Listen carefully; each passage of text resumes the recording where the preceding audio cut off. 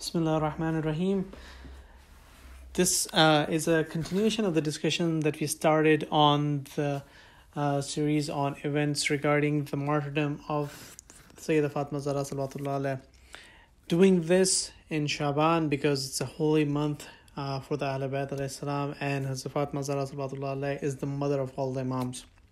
So it just makes sense to discuss this topic right now, especially in the time where there has been a lot of discussion. It hasn't been happening recently, but there has been a lot of discussion on this topic. In the last discussion, we talked about some historical perspectives where especially from a Sunni Muslims perspective, and the key highlights in that discussion was around that first, majority of Sunnis don't think that this event ever happened, and all the associated hadiths are weak from one perspective or another. And what I've done is I've been collecting the videos in English, Farsi, Arabic, Urdu, where Shia clerics have linked to Sunni books where these hadiths have been mentioned, and the sanad and the authenticity of those hadiths have been discussed, and have been posting them on an individual page. However, the key theme was, no matter what you can do from a historical perspective on the sanad, on the nature of the authenticity of the hadiths, the other party will never agree. That's one perspective that I've gained in multiple discussions, and I've highlighted the discussion and the multitude of discussions that I've had on Twitter and YouTube with the Sunnis and their arguments in the last podcast that you can review. At the same time, many Shias think that this atrocity of public nature shouldn't be discussed, even though this was the first atrocity on the household of the Prophet. And if this had been prevented, it would have prevented so many other future atrocities that have happened throughout ages. But even then, many think that this should not be discussed publicly. And as part of this podcast and the next podcast, and probably one more, what I will talk about is what are the reasons why Shias think that this shouldn't be discussed publicly. And just to be clear, Shias have discussed this, if these events have been shared through generations, through majalis. The death of Sayyidah Fatima Zahra salawatullah alayha has been narrated through majalis and through different events for over 1400 years, but normally in a private setting. And this time coming into public setting is kind of uncomfortable for many, which we're going to talk about. And the context of why this is being discussed right now, it's very relevant to talk about before I go into the key points among the Shias. So last December, there was a trailer that came out for a movie, Lady of Heaven. It was in January. There was a lot of discussion on this movie by both Sunnis and Shias. And as part of that discussion, a lot of insights came out. And what happened was, over a period of like a month and a half, while I was discussing this on Twitter and YouTube with Sunni brothers, I was also discussing this with Shia brothers on WhatsApp and other channels. And there was a lot of discussion. Honestly, if I've just compiled the discussion in one document. It was more than 50 Word document pages that summarizes that discussion and the points and the counterpoints. And I would like to highlight those points in this discussion. The key aspect is there are a few there are 5 key components which I want to clarify and classify right at the beginning, which lay the foundation of the discussion and the outcome of the points that were discussed. First, there is hardly anyone amongst the Shias who argues or doubts that this event happened. So this is either people do not know about it because they live in a country where these things are not mentioned because of the fear of life. And if that is the case, they don't know about it. But those who know, they believe that this happened. People don't doubt this. Second, there is a disagreement whether this event should be discussed in public or not. And the third point is linked to this disagreement is pretty apparent through my discussions on WhatsApp and other channels that I will be highlighting in this podcast. And there are roughly 22 to 24 key points that have been mentioned to support that this event should not be discussed in the form of a movie and we should not be watching the movie. Number 4 is overall there is an agreement between the ulama, between the scholars and the people who follow the scholars that the prominent personalities of Islam, Sunni personalities that our Sunni brothers revere, including the caliphs, should not be cursed. And Ummahat al-Mu'mineen, the Sahaba should be respected. However, 5th point is respecting caliphs does not mean to obscure history. We should state the facts that happened, but we should not be cursing those publicly. Last point is we cannot equate a Sunni brother to an ISIS or Al-Qaeda or Taliban. The Wahhabi mentality is the source of ISIS, Taliban, and Al-Qaeda, but we should not equate a Sunni to an extremist faction. So that being said, let's come to the 20-some points that I've gathered, 21 points that I've gathered as part of this discussion that happened in January-February timeframe.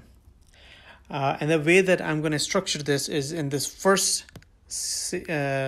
podcast, I'm going to talk about the points that are for or in favor of not sharing or watching this video or movie when it comes out. To date, it's March 2021. It hasn't come out yet. The second podcast as part of this intro will be focused on the counter arguments, why this video or movie should be allowed and why one should watch it. And the third will be kind of a very gracious summary by our Dr. Hatim, which clarifies the argument in very clean and articulate manner, that anyone who follows, if he follows or she follows those few points, they will be able to judge whether they should be watching the video or movie or not. So starting with these 21 points, the first point that was mentioned in favor of not watching the video and the movie and not supporting the movie was that the production house for the TV is linked to Yasir Habib, and that production house for the TV has been prohibited or it has been prohibited by several maraja, not, I would quote, not Ayatollah Sistani or Khamenei, but several other maraja have said that one should not support for the TV, and that Yasir Habib has been very vocal about this movie. He has a key part in this movie. but his background shows that he is one who has cursed Sahaba, Ummahat al-Mu'mineen, and could have nefarious intentions, probably because he's based out of Britain. Second, it's possible that the budget of this movie, some say 15 million, some say more, has been sponsored by a foreign entity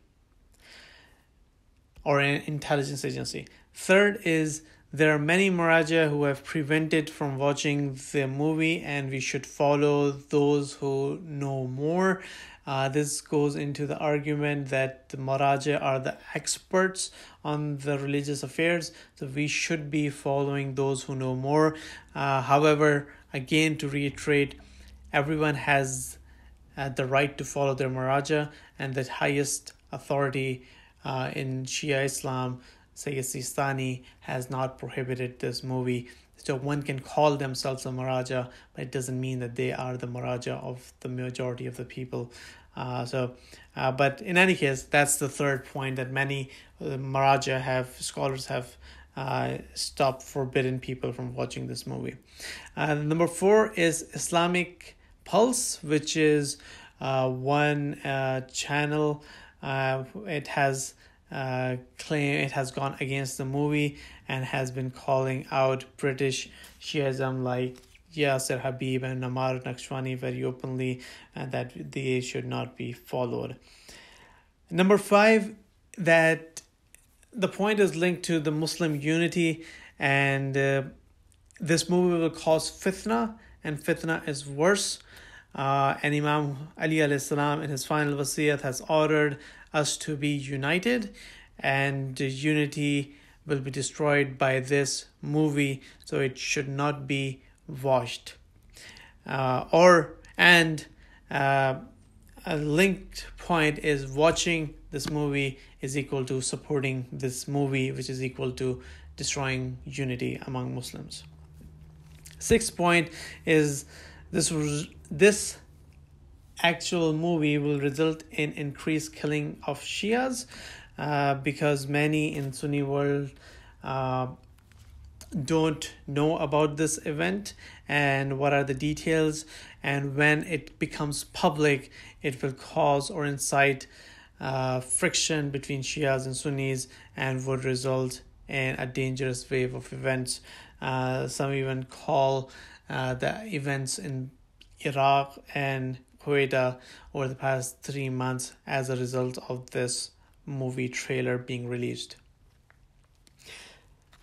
Number 7, that we should, and this is something that I've already talked about, that we all agree on, but number 7 is that we should not equate Sunnis to any extremist organization like ISIS, and we should not be cursing Sahaba,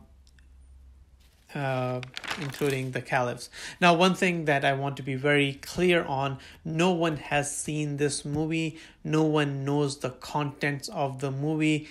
I don't know if there is an equal there is a similarity being sketched between Sunnis and ISIS.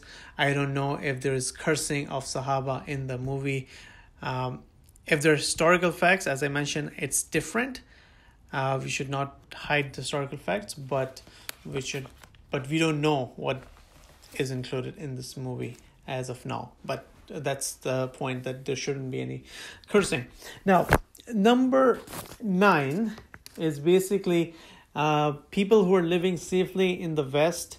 They have the luxury to make arguments and say things about others without being worried about their lives, while other Shia brothers, they could face the criticism, they could face sectarianism, their life might be in danger because of this movie.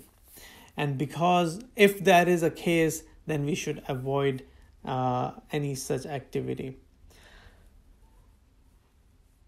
And then there is no point in arguing with Sunnah or broader Muslims meaning no point, meaning it's pointless to argue with Sunni brothers or broader Muslims because many people will ignore the logic. So why waste our time on this and create incite sectarianism? Number 10. So Ahl Sunnah believe in Adalatus Sahaba, which means that Sahaba have always been right, and this is the foundation or cornerstone of their religion.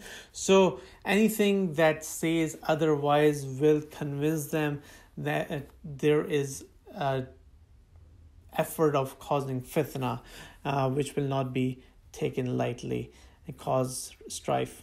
Number 11, those scholars who are helping flame this sectarianism are among our community are from the army of Yazid, and we should protect the weak ones and cannot let doubt take them astray. So we should not watch this movie because it will cause doubt and again endanger others. Number 12, Sunnah use clips from a certain group of Shias who raise questions or are cursing the Sahaba to incite the Sunni populace against the Shias, and they will do the same with this video. In fact, there was another video which was shared as a response to this, not response, but to corroborate this particular item, which was basically number 20, which was the following number for my point, which says that Sunnis are taking this movie trailer and showing that Shias are creating fitna. And what happens, then this was a counter argument, what happens if a Sunni teacher shows this to a Shia or to their student and say Shias are doing this to your Sahaba, and then what if they go and cause bloodshed? Whose responsibility will it be? And then it goes into number 13. Everyone knew about the event historically, about the burning of the house, but no one talked about it because of the respect. And it's similar to everyone knows about the homosexuality, and it's the God's wrath that came on the nation of Lut, but we do not talk about it. So it's the same that we should not be talking about this event, even though everyone knows about it. Number 14, there are many clear narrations from the Imams about preventing open tabarra or sharing information that was prohibited by the Imams from the secrets of the Imam. And number 15, Imams themselves never cursed Umar and Abu Bakr openly in public, or for that matter any other caliph. Number 16, this movie will just add fuel to the fire. And if you go back 40 plus years, there wasn't any Shia killing. It started when media and other people started provoking, and this will be another fuel to the fire. This will act as a fuel to the fire. Number 16, by watching this movie, no one will ask any questions, let alone Sunnis will become Shias. So there's no point, and it goes back to number 10, that there is no point in arguing with Sunni and the broader Muslims because many people will ignore the logic. Number 17, the enemy wants to divide us and create fitna. This goes back to the concept of unity, that we should not watch and support this movie because it will cause fitna. Number 18, we have been commemorating the life and death of Sayyida Fatma Zahra without the movie. So why do we really need the movie to accentuate the effort? And then number 19, is this movie going to talk about injustice in the world that we are seeing today, like Yemen, Palestine, or will it just be causing fitna and just raising issues that are not relevant today? And then number 20 is anything that is halal. If that causes haram, then it becomes haram. So if we don't care, we should watch the movie if we don't care about fitna, which is mentioned in Quran, about unity, which is mentioned by Imam Ali alayhi salam, avoid tabarra, which was done by tabarra, meaning cursing of the prominent Sunni leaders or their khulafa, sahaba, which was respected by the imams. That goes against the imams' teachings, and many maraja. We should not do that because it results in it results in us not supporting the Quran, Imam, and the maraja. And number 21, we should follow the maraja, even if our marja is not the one who's giving the direction to us, because all the maraja are more educated and learned than us, so we should be following them, any of them. So these were all the 20 some reasons which were discussed as part of the discussions that I had on this topic. In the next part, I will address counterpoints to this and will conclude in the following part on a framework that anyone can use to understand what is happening or to make a judgment for themselves. Because ultimately, everyone is responsible for their own actions. Everything that is mentioned over here, it's logical.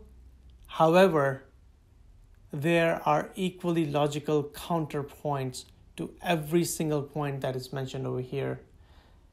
And from a personal perspective, I think the counterpoints are more, they have equal, if not better weight. So, thank you very much. I'll talk to you in a few days. Assalamu alaikum wa rahmatullahi wa barakatuh.